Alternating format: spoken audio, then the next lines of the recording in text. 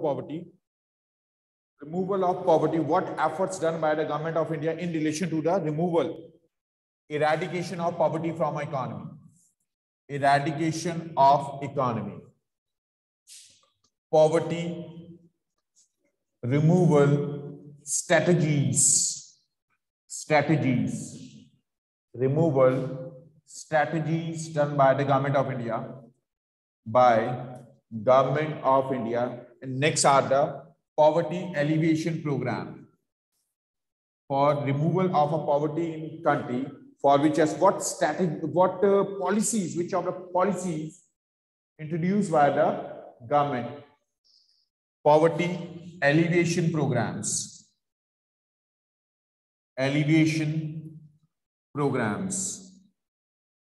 Which of the policies initiated by the government of India in relation to the removal of poverty from economy? So the first strategies, what strategies opted by the government after independence for removal of poverty from economy? First, as a land reforms.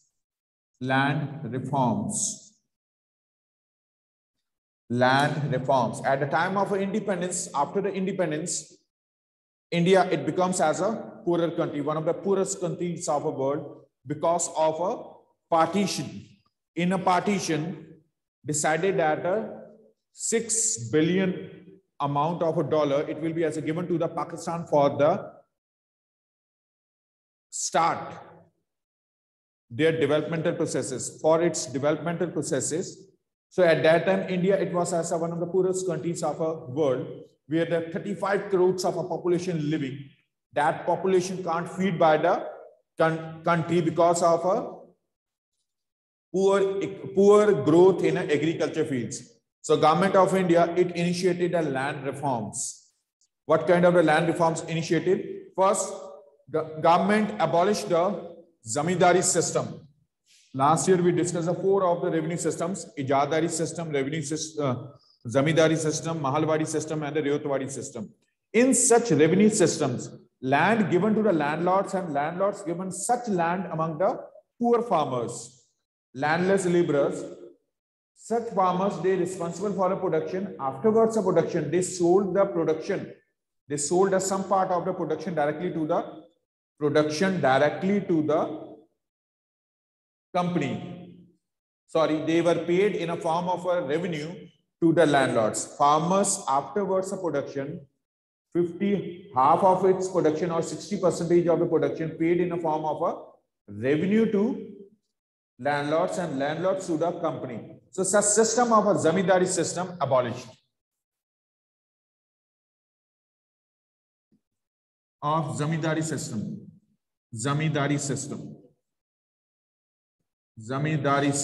abolished by the government of India just after the independence. Clear? After independence. Second, allocation of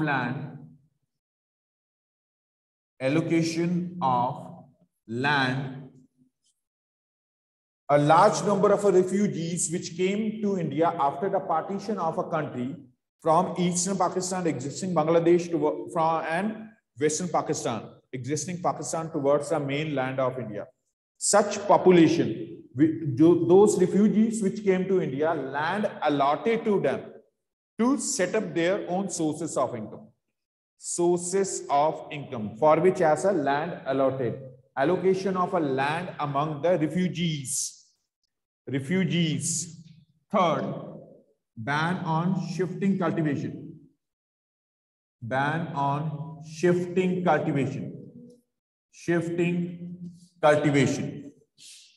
It's supportive for the preservation of a protection of a biodiversity. Ban on shifting cultivation after the independence, one of the efforts done by the government of India in relation to the land reforms. Ban on shifting cultivation. Next, fixation of rents or taxes or revenue. Earlier, during a British age, different lands were used for different types of revenue. After the independence, Government of India set as the revenue, the amount of a revenue which was as a collected, amount of revenue which was as a very minimum as compared to the production. During the British age, half of the production use it was as collected in a form of a revenue.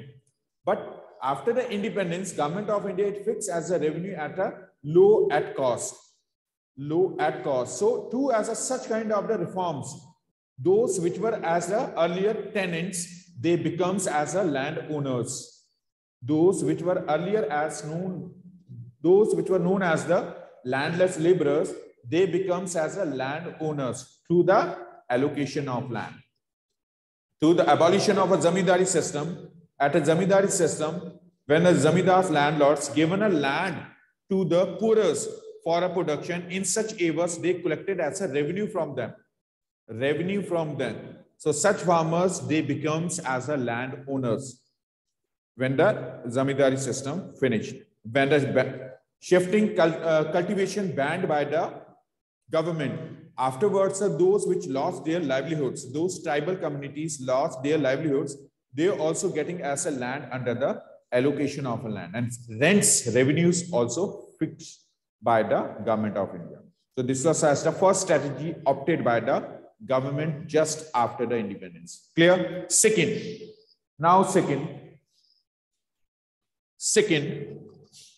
sectoral growth of economy. Sectoral growth of economy. Sectoral growth of economy. Growth of economy. After independence, standard of economy, it was deprived, very low graded. Poverty, it was as existed more than a 50% of population living under poverty, which can't complete their basic needs, food, shelter, clothing. Clear? At that time, all the three sectors, these were deprived due to the 200 years of a British age. Indian agriculture declined their growth due to the decreasing the fertility of lands, commercialization of agriculture, growth of a cash crops leads to the decreasing fertility of a land. Agriculture production, it was a low graded. Clear? Second, as industries were not the prominent growth in industries occurred during the British age. Britishers only as established such industries which were beneficial for them. Beneficial for them. That's why they started as the one cotton textile industry in 1854.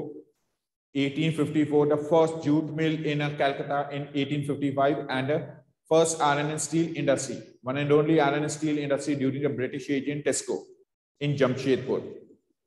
Tata Iron Steel Company to complete their needs, neither for a country's development. So country still as the lagging behind in industrial field also. Third, as tertiary sector, the service sector, it was as a decline. It visualized that through the large number of deaths. Till the independence, poor medical facilities responsible for the deaths of our people. That's why the most number of families they possessed as 10 to 15 kids. 10 to 15 kids were the normalized in a most number of our families. The reason, poor medical facilities. Rarely out of the 10, rarely as 2 to 3 kids were there which crossed the age group of 20 to 25 years. Most of the kids, these were died due to the inadequate health facilities, poor medical facilities, malnourishment, due to which. So after independence, government emphasized over sectoral growth of economy, for which Planning Commission established. Planning Commission established in 1950. Planning Commission formulated the 5-year plans, which is now as presently known as a Niti Aayog. Planning Commission is known as a Niti Aayog. It initiated the 5-year plans. First 2 5-year plans, first 1951 to 56, then 51 to 55, then the 56 towards as a 60. These 2 5-year plans emphasized over the agriculture production, which resulted as a green revolution in economy. And when green revolution introduced in the 1960s, India becomes as a self-sufficient in food grains. That country which earlier imported food grains from US and China, now as a self-sufficient in a field of a wheat and a rice production due to as a green revolution. It's possible due to as a sectoral growth. It's possible through as the sectoral growth, 1951 to 56, 55, then 56 to 60. As a 2 5-year plans at earlier emphasized over agricultural production. Agricultural production, growth of economy. First, till 1960s, 70s as agriculture production improved. Afterwards, the 1970s, 80s and 90s as industries allocate towards the Indian subcontinent. Newer industries were set up. And afterwards, as the 1990s, as a growth of a tertiary sector, telecommunication services evolved. These were developed afterwards in 1990s. 1990s, the growth of a telecommunication services, banking, insurance, marketing, hospitals, education institutes, these were as growing at the age of the 1990s afterwards. Till the 1990s, the most number of education institutes managed by the government, by the public sector, but afterwards as a private sector started to provide as the better education and the health facilities. It's due to as a growth in economy. Government emphasized over the sectoral growth, sector by sector. First as a primary sector, then secondary sector, then tertiary sector. Growth in economy. Clear? So such growth in economy provide more job opportunities. More growth in economy, more job opportunities. Those people which were earlier as a low graded, living as a low living standard, now they living as a high living standard. They spending as the luxurious life. It's due to as a sectoral growth of economy. Clear? Second strategy. Third, industries, industrialization or growth of a cottage industries. Cottage industries, growth of cottage industries, growth of cottage industries. Cottage industries, as you're familiar, last year you read, cottage industries are the household industries. Household industries in which the family members collectively responsible for a production. Here, when we are talking about the poverty is related with the individuals in which a person unable to complete their basic needs. So we have to provide the jobs at a grassroots level, at a lower level, through which the poverty can eradicate. So cottage industries located in a rural economy where the people are not having the source of their income. Through as a cottage industries, they can manufacture the goods, and such goods it can such goods it can be as a sell at their adjoining areas, at its adjoining areas, for which as a cottage industries they are playing as a key role. Cottage industries play as a key role in a rural economy, such rural economies where the inadequate facilities are not available for improving the living standard, for which as cottage industries play as a key role. Clear? Next, as a redistribution of income. Redistribution of income. Redistribution of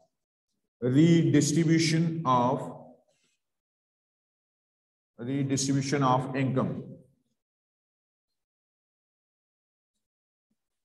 Distribution of income. After the independence, unequal distribution of income among the rich and poor makes the economic disparities, economic differences. Rich becomes as the more richer, poor becomes the more poorer. This trend, it was as a continue till the British age. Till British age, this trend of a rich becomes a more richer by exploitation of a natural resources, and the poorest becomes as a more poorest due to as a inadequate facilities, which increases the economic disparities. In order to reduce the gap between the rich and poor, the government made an attempt through income distribution measures. income distribution measures to reduce the gap between the rich and poor. Government started as a collecting taxes from the rich people. Collected taxes, income tax, collection of income tax from the rich communities, rich people. Second, government started as a tax on a consumption and purchasing of a luxurious items. Luxurious items means as a four-wheelers. It will be as a buy air conditioners, refrigerators. It will be buy by the those which are the self-sufficient. Self-sufficient, neither by the those poorest which can't complete their basic necessities. A person can first prefer to the basic necessities, afterwards as a luxurious items. Those who will purchase as a luxurious items, they have to pay as the taxes, which will be as a collected by the governments. Third, as government given as a subsidies. Government giving the subsidies, provision of subsidies. Third is the provision of subsidies. Provision of subsidies of essential goods. Essential goods for lower income groups. For lower income groups. Government started as the provision of subsidies. Provision of subsidies for given as a subsidies for essential goods to lower income groups. Lower income groups means as a those people which can't complete as their requirements, especially as a poor economic background, they can be as a afford them through the subsidies. For example, a farmer which has possessed as a 2 acres of a land, if it want to buy as their own agricultural source, own tractor, it can be as a buy on the basis of a subsidy. Government giving as a subsidy for a such kind of machineries which are related with the production. Only for the poorest, not for the others. If the rich farmer trying to purchase as a tractor, it has not getting as a subsidy. I'm again repeating, in order to reduce as a gap between the rich and the poor, the government made an attempt through income redistribution, for which as government started collection of taxes from a rich and a middle class families. Second, as taxes imposed on luxurious items. Taxes imposed on luxurious items. And third, provision of a subsidies on essential goods to lower income groups. For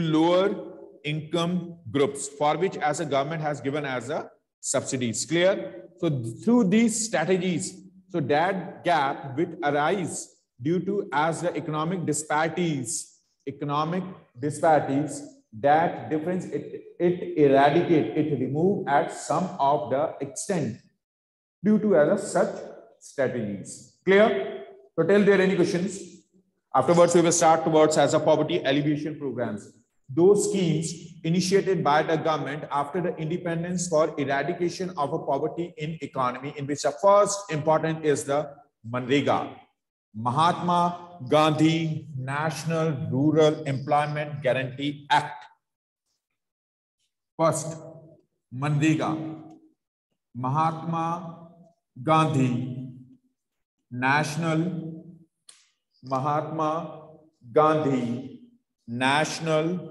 Rural, R stands for Rural Employment Guarantee Act. Mahatma Gandhi National Rural Employment Guarantee Act. Ramneek, that scheme which has given by you, its name is a Pradhan Mantri Gramin Awas Yojana.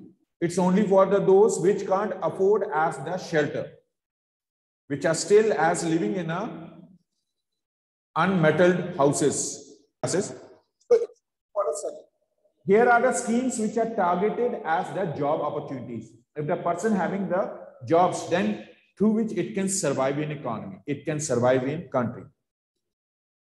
Jobs provided to the people through a different number of schemes for rural areas, for urban areas, to which people, they can complete their basic necessities, not only as a shelter, food, clothing, shelter. Food, clothing, shelter. So first, Manrega, Mahatma Gandhi National Rural Employment Guarantee Act. This scheme initiated in 2006. Earlier it was known as a Narega only. Now as a Mahatma Gandhi included under it as a 5 years back. Earlier it was known as a Narega, National Rural Employment Guarantee Act. In some of the books it will be written as such, but now presently known as a Mahatma Gandhi National Rural Employment Guarantee Act 2006. It was as initiated in 2006. This program given, it provide as a 100 days of 100 days of assured job opportunities for rural population. Only for the rural areas, 100 days of job opportunities for rural economies, for rural areas. 33% job opportunities reserved for rural women. 33% job opportunities. All these are the objectives of Manrega. 33% job opportunities. 33% job opportunities reserved for women, rural women. This program targeted the SC and ST communities. It provides as a job opportunities for scheduled caste and scheduled tribes, socially backward sections.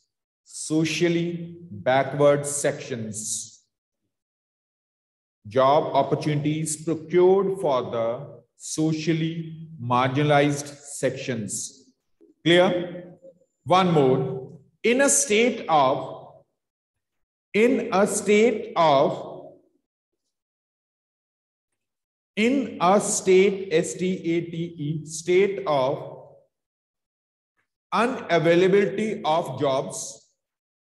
unavailability of jobs, panchayats are bound to provide unemployment allowance, ALLOWANCE,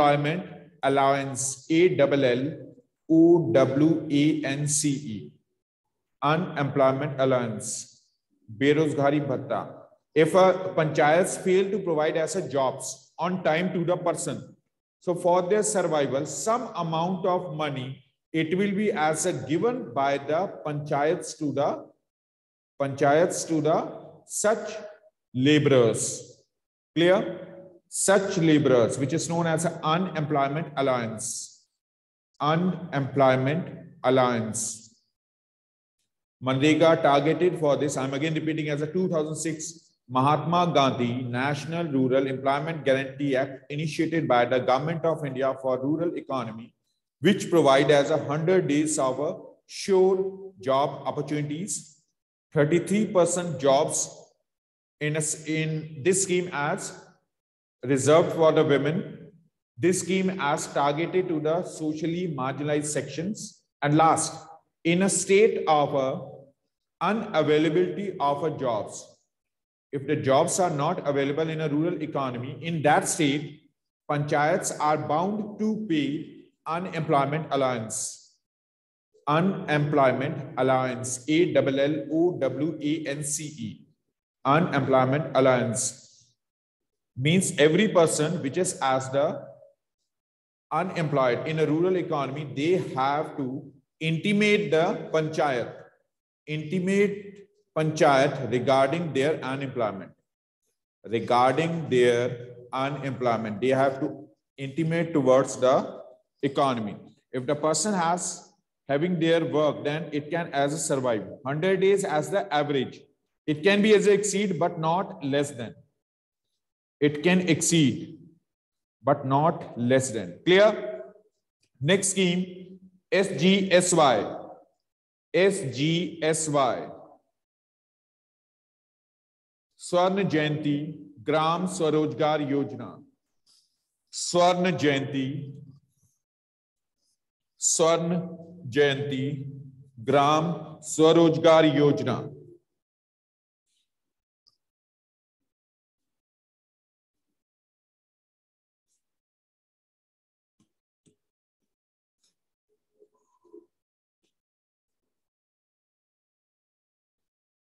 Swarojgar Yojana. Swarna Jayanti, which has associated with the 50 years of Indian independence. Gram, rural area, Swarojgar is a self-employment, Yojana is a scheme, program. If we translate this into the English, but scheme is as such we are following in economics. Swarna Jayanti Gram Swarojgar Yojana. Second scheme, Ashmit, this is a poverty alleviation program, second poverty alleviation program formulated by the Government of India in relation to the eradication of poverty from economy, removal of poverty from Indian economy. Swarna Jayanti Gram Swarojgar Yojana. Gram Swarojgar Yojana, which was launched in 1999. The objective of the program is to help. The objective of this program is to help existing poor families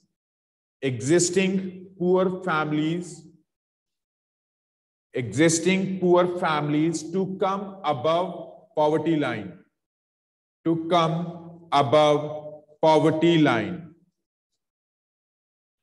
Above poverty line.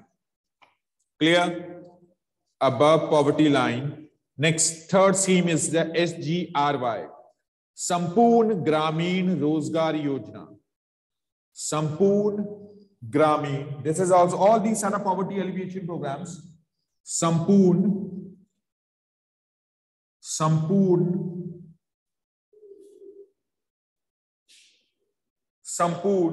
Gramin Rozgar Yojana.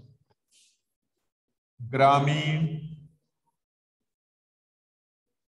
Rozgar Yojana.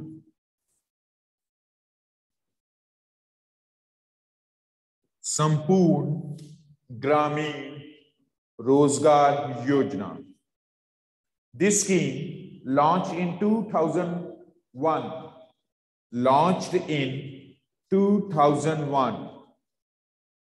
This scheme aims to provide opportunity to surplus labor, that labor which has not getting the jobs in any field, surplus laborers, to provide first objective of this scheme as which launched in 2001, Sampurn Gramin Rozgar Yojana, to provide opportunity to surplus labor. Second, to provide security of fertilizers and manures.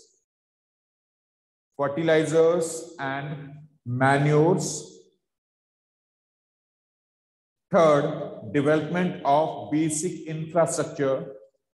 Development of Sampurn means as a complete development of basic infrastructure, which includes health centers,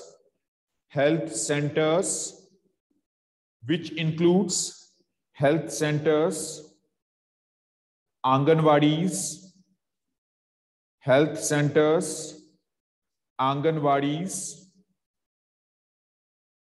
Anganwadis in rural economy. Anganwadis in rural economy. rural economy. Clear? Next, स्वर्ण जयंती शहरी रोजगार योजना. स्वर्ण जयंती शहरी SHAHRI शहरी स्वर्ण जयंती शहरी रोजगार योजना. स्वर्ण जयंती शहरी रोजगार योजना.